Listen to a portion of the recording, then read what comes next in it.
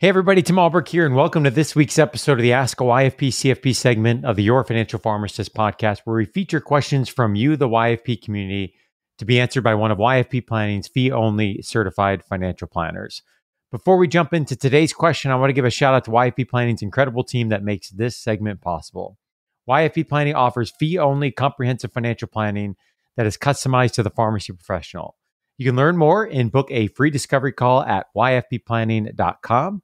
Again, that's yfpplanning.com. Okay, this week's question comes from Tabita, who asks, I plan to retire early. I work for the state and have a 5% mandatory retirement contribution for a pension plan. I also have a 3% 401k type plan, not a 401k, but not exactly sure what it is. You can't pull from either until your 60s. What do I need to invest in so I can retire earlier and have an income coming in other than through real estate? She also mentions, I think it's called bridging. Tim Baker, what are your thoughts here? Yeah, so I actually had never heard the term bridging, Tim, to be completely honest, through all my I haven't either. Studies through CFP and the RICP, which is retirement income focused. I like it though. I mean, it kind of applies. I did put into the Googles bridging and retirement, and there was a financial firm that was talking about this as if it was an established term, but they defined it as the bridge period is the gap between the age you retire and the age you can draw from your retirement accounts. This is what Tabita is talking about, the 59 and a half, 60 years old. 59 and a half is basically kind of like that paywall that you put your money behind that is really meant to make it so that these accounts truly are for retirement. So the idea is that if you put money into a 401k, an IRA, a Roth IRA, a 403b, that outside of some exceptions, and we'll talk about those here in a second, you can't really pull those monies out until you basically attain the age 59 and a half to avoid that 10% penalty. So if I'm age 50 and I'm going through a midlife crisis and I want to buy that sports car and I pull $100,000 out of my 401k, I'm going to be basically paying the tax on that distribution, Tim, but I'm also going to pay a 10% penalty on that money because it's not for retirement. But to go back to the bridging thing, I mean, you can have a bridge to get to that 59 and a half years old. I think you can also have a bridge to get to like your Social Security age or even a delayed Social Security age. So you're, receiving those credits if you do delayed all the way out to age 70. So I think there's a few bridging strategies that you can use here. So to get back to the exception. So most of the exceptions are kind of laid out in the IRS code and in section 72T. So it's really to avoid the 10% penalty. It's for things like death, disability, home purchase. You can make, you can do some dollars for first time home purchase, medical expenses. And then, we'll talk about 72T in terms of like these substantially equal periodic payments. So this rule basically allows you to withdraw from your IRA, withdraw from your 401k, if you basically promise to take at least 5 substantially equal payments. And the payments depend on, the owner's life expectancy, that's calculated through IRS approved methods. You can also withdraw these funds according to a specific schedule that you basically outline with the IRS. And you must adhere to this payment schedule for at least 5 years until you reach age 59 and a half, whichever is later. So there are ways to access that money, and essentially what the government wants you to do is pay the tax in a way that is kind of equal with what everyone else is doing. But there are exceptions to that. The other rule, Tim, that's out there is the rule of 55, which basically is just for employer and sponsored retirement plans, so 401ks, 403bs, TSPs, et cetera. And this rule allows employees who leave their job for really any reason to start taking penalty-free distributions from their most recent job once they reach age 55. So it's kind of like a little bit of a hardship. It allows you to kind of do that without penalty. So those are really the main things. You have the Rule 72T, which is kind of really looking at substantially equal payments, at least over a 5-year schedule.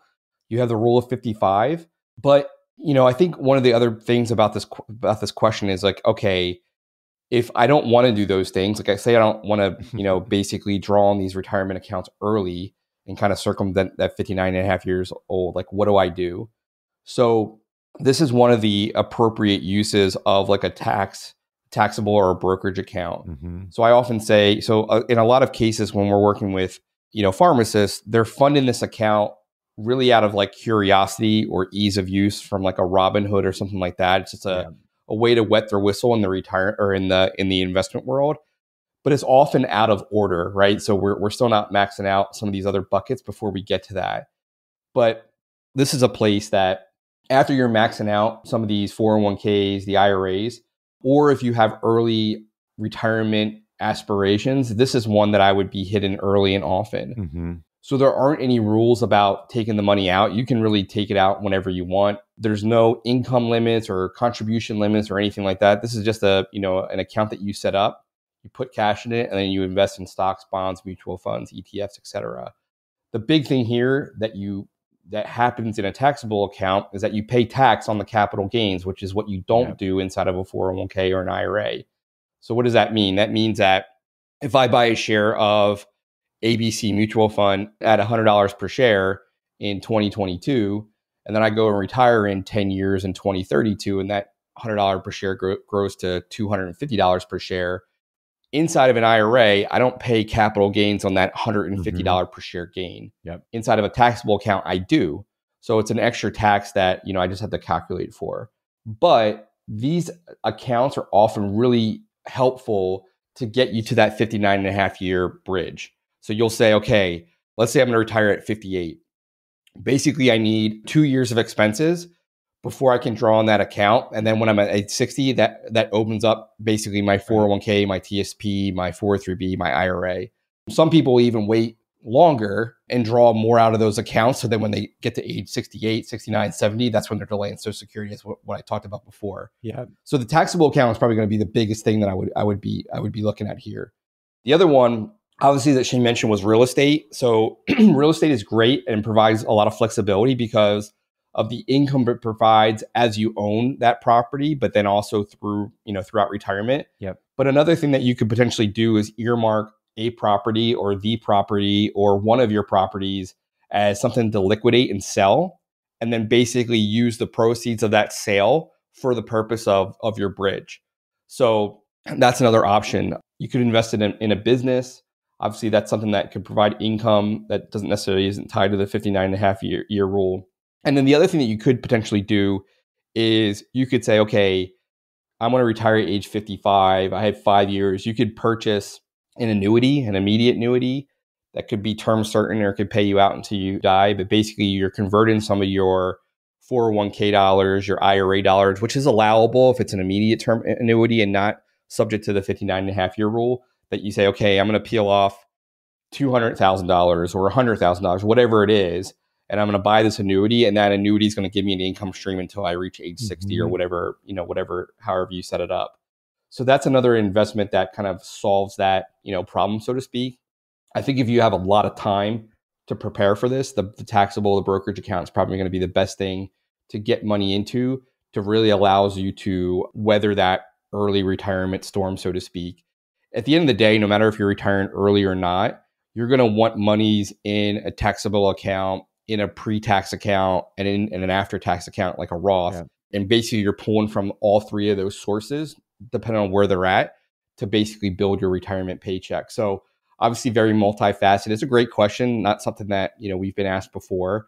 I love the term bridging. I think it makes a lot of sense. I haven't really heard of that. Use it. But we'll definitely use that in the future, Tim.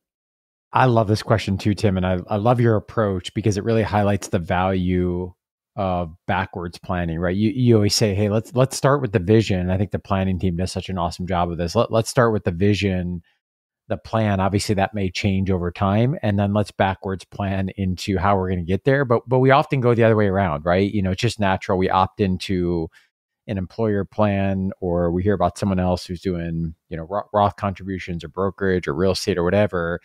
And we start kind of putting money in all these different buckets, or over time we do that. But we haven't necessarily really looked at like, what's the vision? What's the goal? Where are we trying to go? And, to your point, like when it comes to early retirement, how long is that time period, right? Yeah. Because, we're looking at not only the bridge to when we can draw without penalty. You mentioned obviously the connection with Social Security, really important consideration of when you're going to draw that. one thing we didn't talk about here would even be healthcare expenses until you reach an age of Medicare. How long is that? So if it's 45 or 50 versus like 60, that's a very different, conversation. And then obviously, where are the funds, where are they coming from, and what's the goals that we have in retirement as well. So yeah, and another thing to even bring up, and not necessarily what a lot of people think in this, it's like, so the question is, what do I need to invest in so I can retire early? It's going to kind of sound counterintuitive, but like, like the human capital, like investing in your career, like to me, the big thing I would be saying, if this person were a client, like, are there ways for you to, earn income either by doing consulting or things like that, remotely, that gives you flexibility? That is a form of investment that you can do that allows you to bridge that. So you might not be punching a clock and going to an office or working for the state, but it still allows you to, bring in income to kind of, bridge some of that income as well. So it's another investment that I think is kind of overlooked, is, setting yourself up for that, transition is, okay, you might not be, retired, but you're not punching a clock. You can still travel or do the things that you want to do. And I think, again, I think people who retire early, it's not necessarily about not working. Sometimes it's just about just doing it on your terms and what that looks like. So I would also be talking about that, from the client perspective as well.